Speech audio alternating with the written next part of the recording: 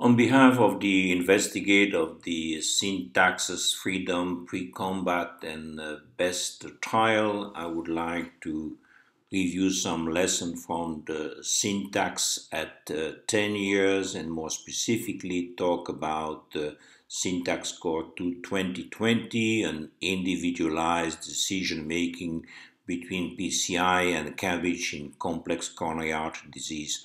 I thank the board of the ABC for this kind invitation. The background of the Syntax Score 2020 is that randomized trials are the gold standard for testing the effectiveness of novel treatment. Average treatment effects are typically reported in randomized trials. However, treatment effectiveness can vary across individual patients. Average treatment effect may be suboptimal for decision making in individual patients. The Syntax Score 2, initially published in The Lancet in 2013, derived from 2 angiographic and 6 clinical variables, provide us an individualized decision making based on 4 years all-cause mortality after either CABG or PCI. And using the data of 10 years follow-up of syntax extended survival, published also in the Lancet, we thought to update the Syntax 2 version 2020, published this week in the Lancet, for prediction of 10 years mortality and 5 years MACE, and to externally validate on data of the trial Freedom Best PRECOMBAT to validate the syntax score to 2030 for its ability to predict treatment benefit in mortality and MACE. You see here the average treatment effect as a summary result for 10 years all-cause death in the syntaxes. The all-cause death in the CABG was 24.5% and PCI 28.4%, an hazard ratio of 1.19, an increased risk of 19%, with 95% confidence interval just between 0.99 and 1.43, a p-value of 0.066. Now, the question is, based on the average treatment effect, should you send all your patients to surgery? The response is, of course, not. Today, we are developing decision tool to improve personalized care in cardiovascular disease. We are moving the heart of medicine towards science. In panel A, you see the average treatment effect assessed in an heterogeneous population. And as you could see, looking at the average treatment effect, we have a mixtures of patients who will be armed in red, who will be armed by the new treatment, in green, the one who are going to benefit from the new treatment, and in blue, for which both treatments are équipoise.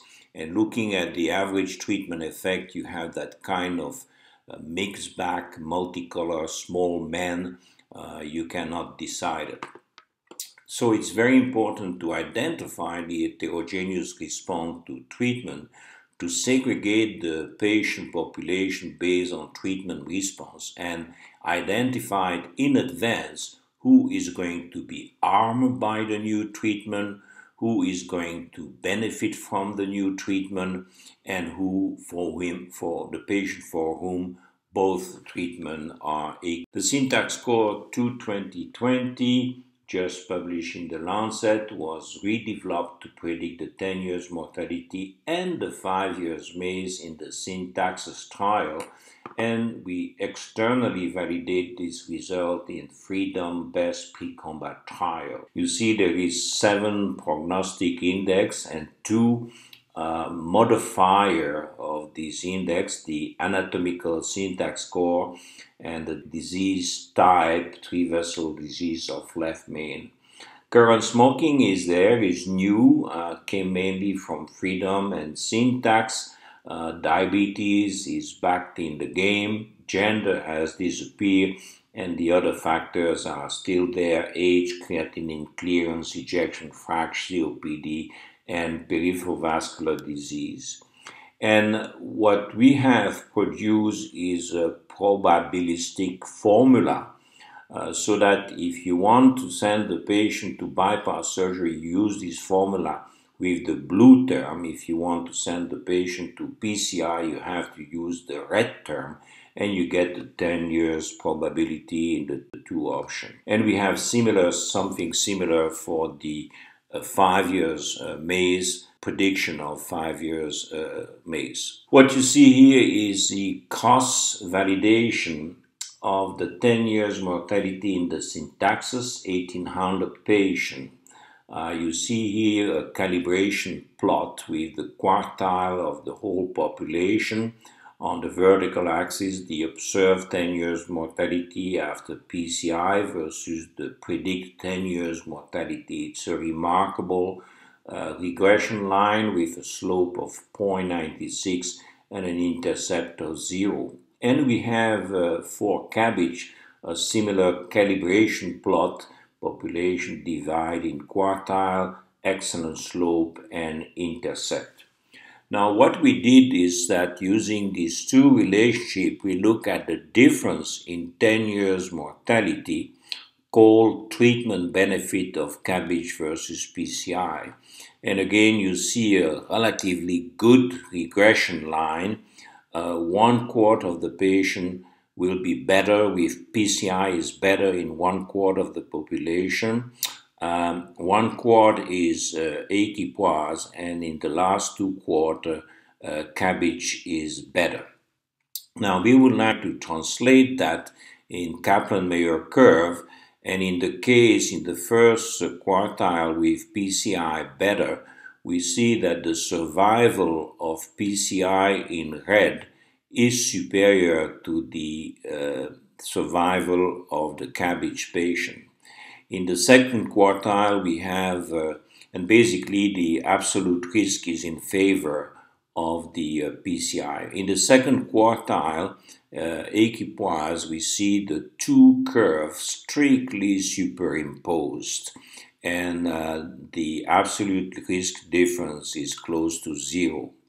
In the last two quartile, we see that the survival of the patient is better with CABG.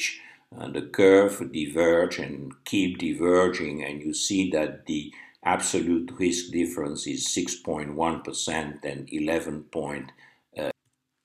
In this next slide, you see the external validation of the 5 years MACE model in the Freedom, BEST, and PRECOMBAT trial. 3,380 patients, same type of presentation, and you can see again the difference this time in 5 years MACE called treatment benefit between CABG and PCI, with the absolute risk difference in favor of bypass surgery or in favor of PCI. This is my last slide, which is available on the smartphone and on the website. This is case 1, 74 years old, an abnormal creatinine clearance with 38.6 ml, ejection fraction abnormal with 40%, current smoker, left main disease, but a very simple left main disease with an anatomical syntax score of 11. And as you could see, the 10 years mortality is lower with PCI than with CABG by about 10%, and similarly the MACE at 5 years is better with PCI than with bypass surgery by 13%. In the second case, we have a rather young patient, 59, he's diabetic but not insulino-dependent. Good creatinine clearance, at least above 60 ml, good ejection fraction, a 3-vessel disease, but according to the anatomical syntax score, very simple, a score of 10. And you see basically equipoise in mortality between bypass surgery and PCI, mortality at 10 years around 10–11%, and the MACE rate about 8.4, 9.3, equipoise, and probably the patient will be sent to PCI. In the third patient, 69, diabetes, insulino-dependent this time, creatinine clearance is maintained, ejection fraction is fine, a 3-vessel disease, but a terribly higher anatomical syntax score. And you see that at 10 years there is a gradient of 20% in all-cause mortality, the mortality of bypass surgery being clearly better by 20%, and the MACE rate at 5 years is also better with bypass surgery by 20%. So you have to, it's an ethical must to go to bypass surgery. In conclusion, using data from the randomized syntax trial, we have updated and externally validated syntax score to 2020, a personalized predictive model based on 7 prognostic factors and 2 pre-specified effect modifier.